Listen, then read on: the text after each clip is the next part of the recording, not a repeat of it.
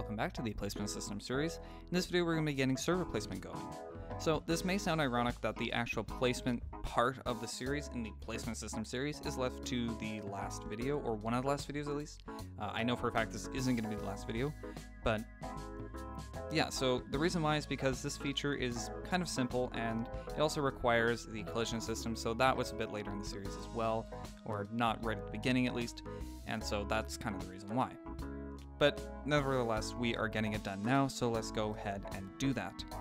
So the first thing I'm going to do is just create a remote function, not remote event, remote function in remotes, and we're going to call this function place.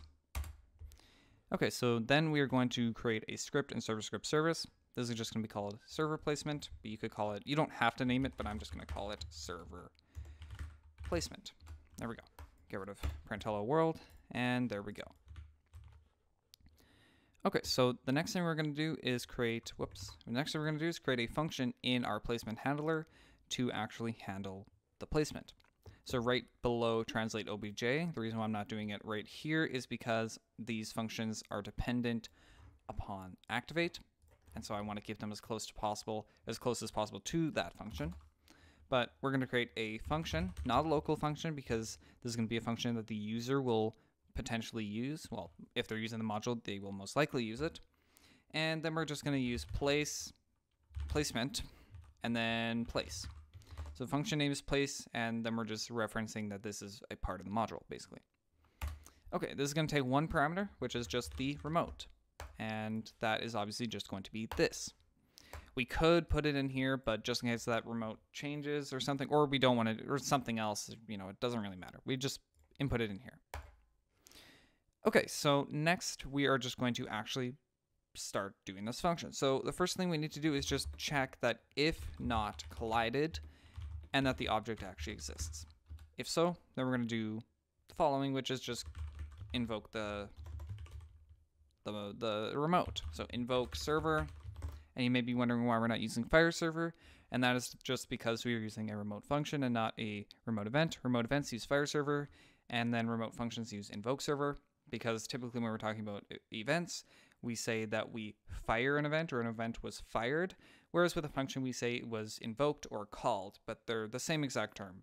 Invoked and called mean the exact same thing. Okay, and in this function we are just going to, well, in this remote function we are just going to pass a few parameters. The first one being the object.name. Then we're also going to give it the placed objects location, so placed objects. Then we're also going to give it the C-frame of the object. So in this case, we're just going to do object.primaryPart.cFrame. And of course, I probably could have done just primary. I think we have a variable for the primary part called primary, but I've already typed this out, so whatever. Lastly, we're just going to give it the plot, and that's that. Okay, so now let's go ahead and actually go into our server placement script and start doing that. So we're obviously going to create a function, local function, and then place. We can call it whatever we want, but I'm just going to call it place. And the first parameter is just going to be the player, and then we'll get the rest in as we go. So obviously we're actually going to need one right away, so I'm just going to do that now, and that's going to be the name or ID of the object. I'm just using the name ID for the name of the model just because it's shorter, and if we have a lot of arguments or parameters, then we are just going to take up way too much space actually naming them properly. Now, again, in most cases, you are going to want to do it properly and name them their full name, but in this case, I just want to save space because we are going to have a few, and if you want to add on any parameters in the future, you're going to have a really long line. So that is the reason why I am doing it this way. However, just make sure you know what they are and maybe do a comment to kind of show what they are. Anyway, we are just going to type out our first variable, which is just going to be for the item. And this is going to be equal to game.replicatedStorage.items and then find first child ID. And then we're just going to get a clone of that model. Now, the reason why we're not inputting a variable for the location of this, we're just going to assume for this that it's going to always know where that is. However, you can change it in here that it will also send that location as well, because I'm pretty sure that we got that value down here as well, although I'm not sure. Yeah, item location right here. So we do have that. So you could put that in, but in this case, I'm just going to assume that we always will know it's right here. Okay, so the next thing we're going to do is just say that item.primary part.can collide equals false.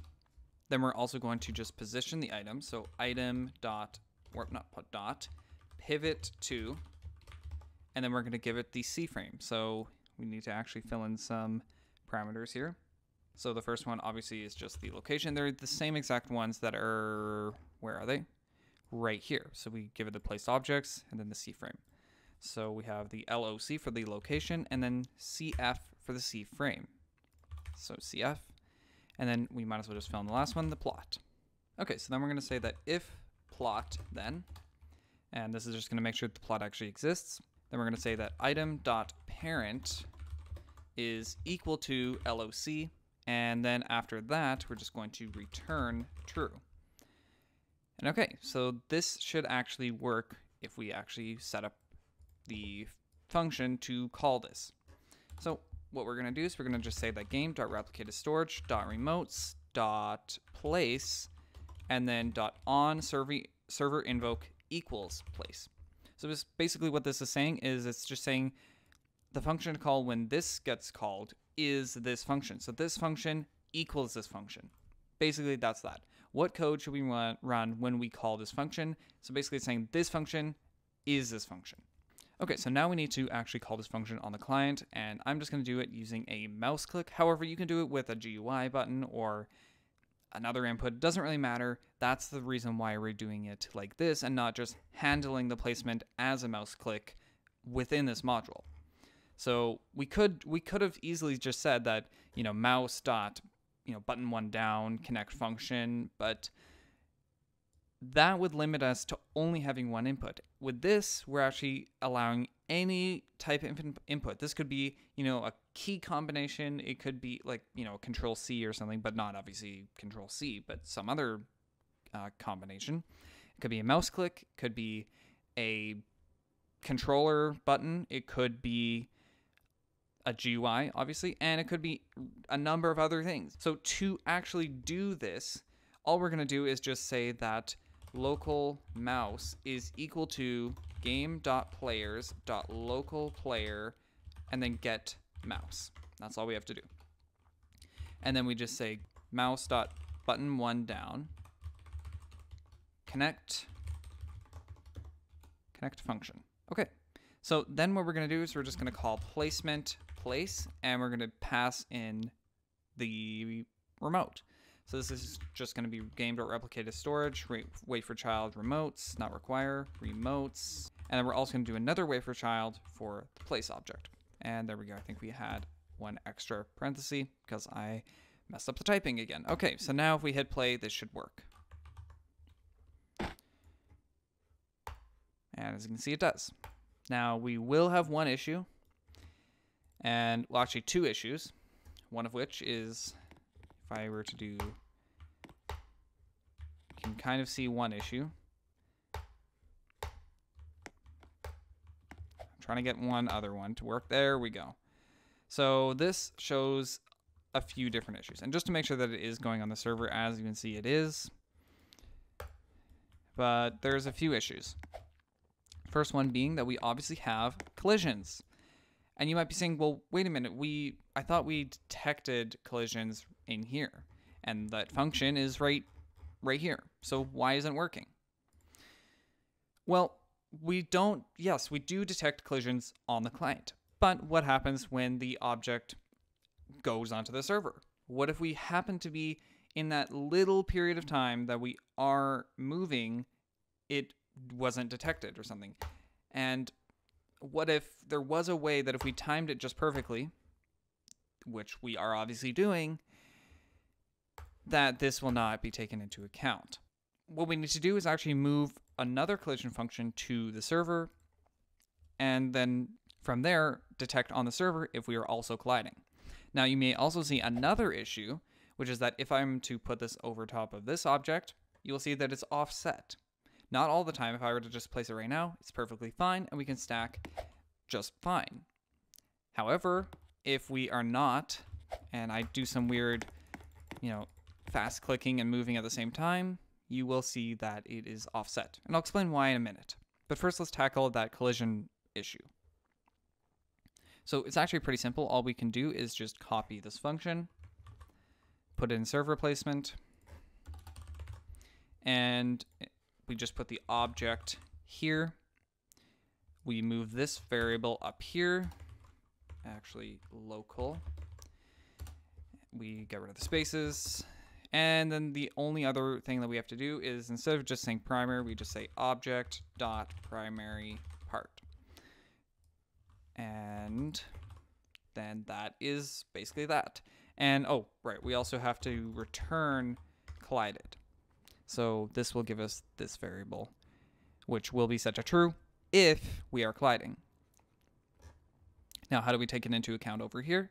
Well, what we do is we just say that if handle collisions below here, and I'll explain why in a minute, below this, if we detect collisions, then we're just going to destroy the object and return false.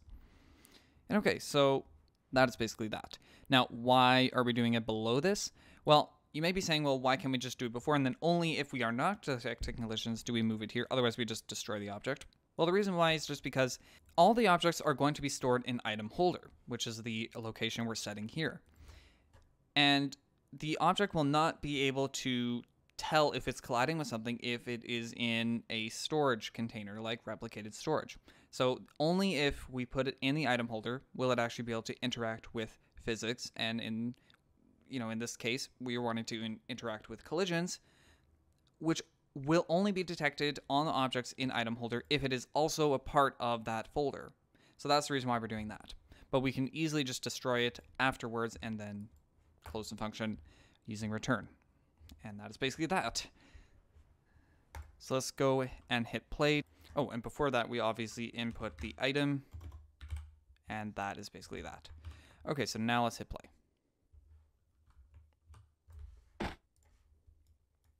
Okay, so we do this, and doesn't look like it is difficult to do, but you can test on your own that it does actually work.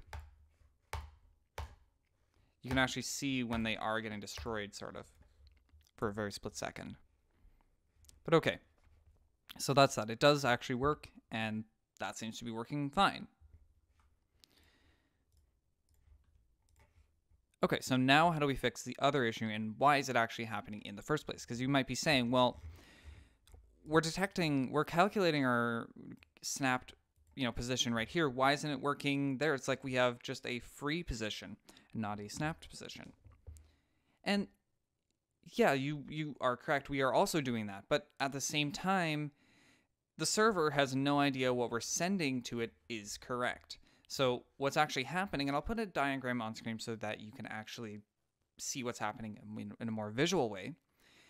Pretty much what's happening is since we have interpolation on, and this wouldn't be the case if we didn't have interpolation on, but since we do, the model that's moving from position A to B has to interpolate from A to B. So it's moving smoothly from A to B, but it is not snapping instantly to the mouse position. And the reason why is because, well, with interpolation, that's basically what we're trying to avoid. So in that time that it travels from A to B, we can place down the object. And the server has no idea if that's correct or not, if we're sending it a offset value. So unless we implemented another snapping system, which would not be ideal, then we can actually place the object off the grid if we're using the primary part reference of the C-frame, meaning that it'll currently, the reason why it's doing this is because that's the position that is currently at, not the position that we calculated.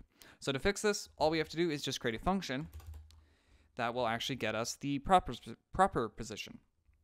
So to do that, we're just going to create a local function called getInstantCFrame, no parameters, and we're just going to return calculate item position. And the reason why we're not calculating or calling this function is for when this doesn't return anything. But what we're doing here is just returning the function that the mouse is at. So the snap position at where the mouse currently is, not the interpolated value that we're getting out of this. So that's the reason why we're doing that. And then all we have to do is just get a variable. So we can say local CF is equal to get instant CFrame, get instant CFrame, and then we just input that here, right there. So there we go. So that should fix the other issue. So here we go. Let's test it out. If I just kind of click randomly here, and as you can see, every single one of them is snapping to the grid. Again, you can test this on your own, but I am telling you it works. If you've done it properly, it works. If it didn't, then make sure you join the Discord server and I can try and help you out, or one of the other people can also try and help you out. Okay, so I think that's actually it. In the next video, we're going to be going over more security things. So we're going to make it so that if you rescale the plot on the client, that the exploiter that does that cannot place outside of the plot. So we're going to be implementing a server-side bounds function. And yeah, so we're going to be doing that, and then also talking about how you might secure the placement system in other ways. And yeah, so pretty much that's that. And so yeah, let's just go over the code like I usually do, and then yeah. Before I do that though, I want to mention that if you are enjoying the video and if it's helping you, make sure you give it a like and subscribe to the channel. It does help get the video out there and support the channel at the same time. But anyway, without further ado, I don't like advertising, but yeah. Let's just go over the code like I usually do, and then that'll be that. So the first thing we're doing is obviously creating a placement function, which will just check if we are not colliding, and the object exists, and if so, we're going to create a CFrame value, which is calculated here. Then we're going to send that information to the server, and then from the server, we are going to use that data to create an object from the name, set some properties, and actually one thing I want to do is also item.primaryPart.transparency is equal to 1. So that's another thing I want to do. So then we're also setting the transparency to 1. And then we're going to pivot the object to the current CFrame. Then if the plot exists, we're going to set the parent to the placed object's location that we're getting in here. Then we're going to check if our collisions are there, and if there are collisions, then we're going to delete the object and return false. Otherwise, we're going to return true, and that of course gets called down here, and which will then get invoked here, which will then go back to here, which will do the initial invoke on the function. So that's basically that. If you need any further help, make sure you join the Discord server. Lots of people are willing to help, including myself. And yeah, so thanks for watching. I'll see you in the next video. And yeah.